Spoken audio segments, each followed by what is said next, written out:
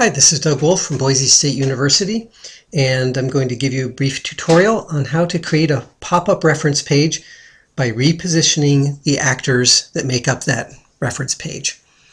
Okay, so the basic idea is that we're going to constrain all of the actors that comprise the reference page to a couple of game attributes that set the X coordinate and the Y coordinate for the pop-up.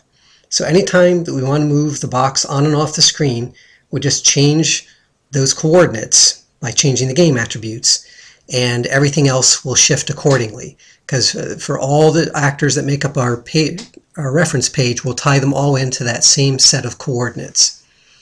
Okay, I've saved a little bit of time by creating a couple of some actors and also by creating some game attributes. Let's look at the game attributes first. The first one is pop-up X, and that is the X coordinate for where I want the pop-up to appear, and that's an integer. And then pop-up Y is the Y coordinate where I want it to appear, and it doesn't really matter what these initial values are. I've just set them to the X1 to minus 250 to make sure that if I do something goofy and forget something in the code, that for sure this pop-up will not appear on screen when the game starts. So that's why it's set to a negative number.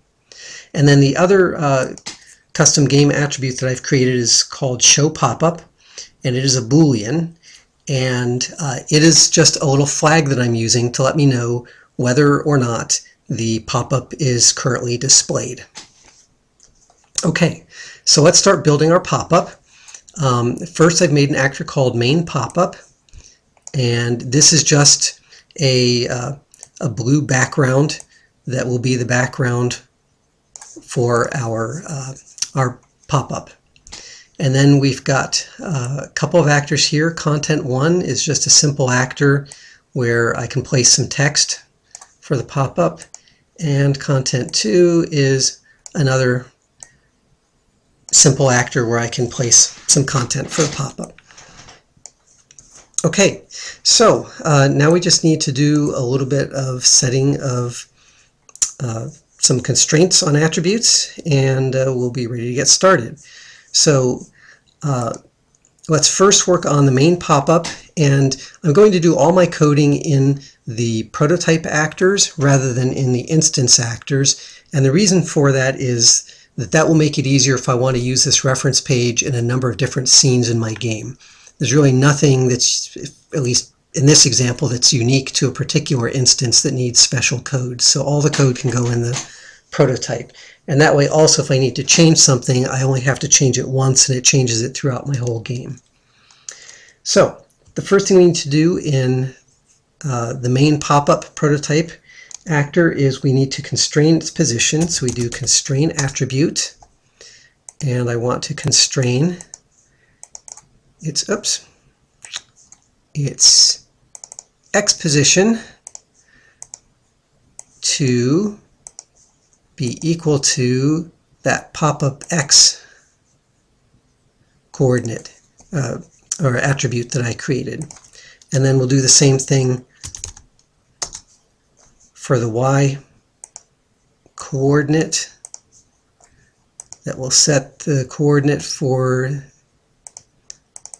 the Y coordinate for itself to be equal to our game.popupY. Okay, and that's all we need to do with that actor. Now we're going to do something similar with content 1. And again, I'm going to work in the prototype here, and I'm going to constrain its X coordinate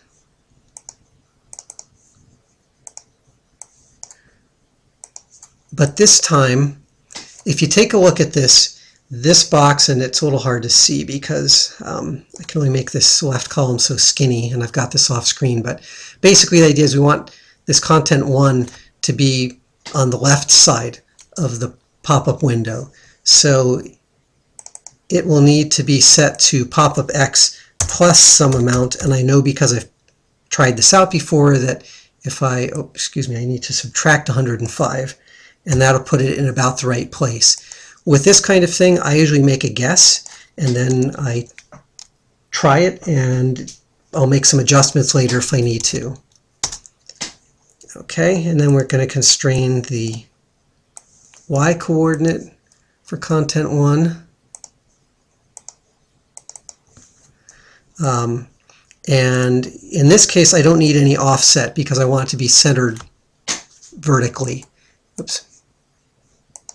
And so I can just set it to game.popupy. I don't need to add or subtract anything from that. Okay, and then there's one more thing that this needs, and it needs some content. So we're going to display some text in this actor. And let's just say this is the content on the left side. And Arial 30 point will work for this example. We're going to wrap the text inside the actor, and let's make the text red. Okay. And then we're going to do something similar here for the prototype actor for content 2. So we're going to set its X position to be based on pop-up X, but this time we need it to appear to the right of the center, and so we need to add 105 rather than subtract 105. And again, depending on your game, you may need different numbers here. You'll just have to play with it.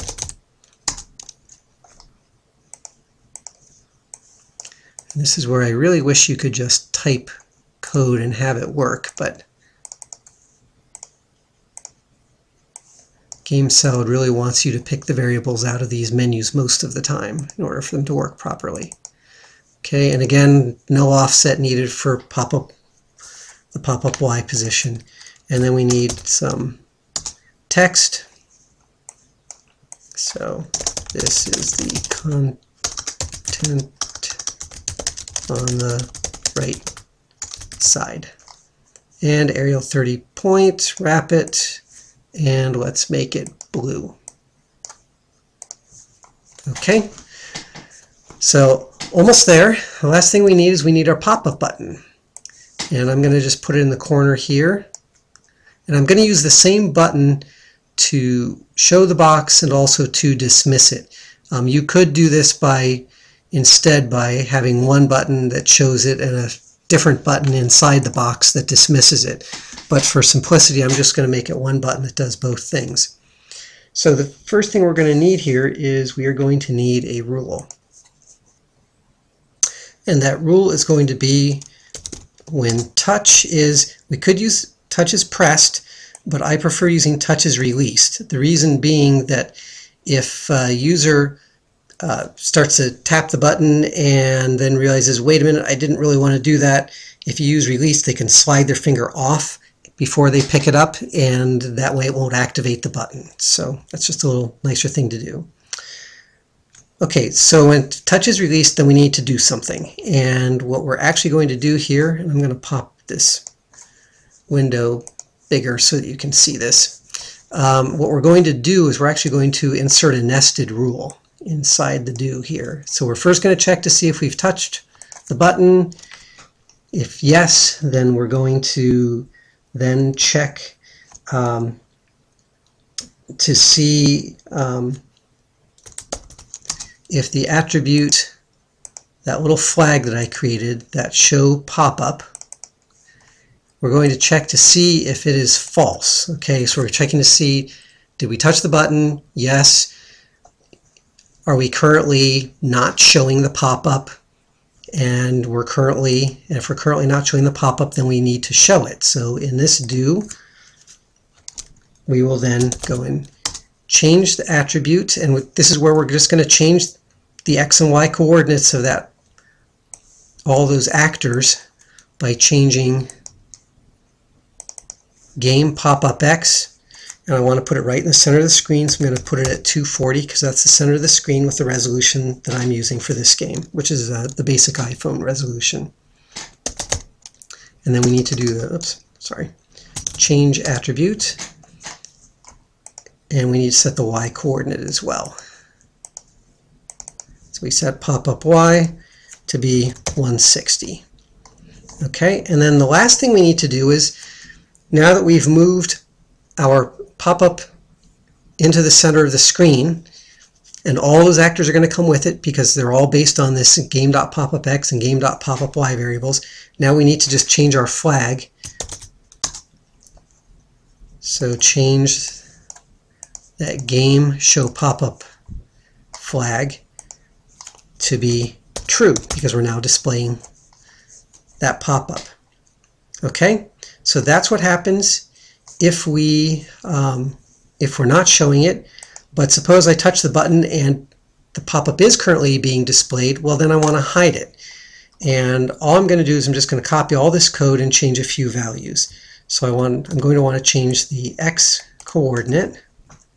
So down here into the else area, I'm going to change the x coordinate to be minus 250, which will set the box off screen. I don't really need to change the y coordinate, but I'm going to do that anyway, just so that later on, if I'm looking at the code, I can clearly see what's going on with my y coordinate. I don't have to guess about what its value might be. And then finally, we need to reverse the value of the game show pop-up and change it to false. And with any luck, if I haven't made any mistakes, we should be able to run this now and have everything work okay. So let's hit the button. And okay, I got the content from the left side. I'm missing the right side. So what happened there? Let's go take a quick look at that content too. And let's see. Oh, I know what I did. Yes, I was supposed to, in content 2, I was supposed to do a constrain attribute, not a change attribute. So you can see we all make mistakes. So I'm just going to need to, I can keep my display text, but it's these little things that'll get you. So I want to constrain this actor's X position to be game pop-up X plus 105 and constrain the actor's Y position to be game pop-up Y. Alright, let's try that again. And there you go. We've got all these actors moving in sync with one another. All right, I will post a copy of this code up onto the Moodle site so that you'll have that as an example to look at, and email me if you have any questions.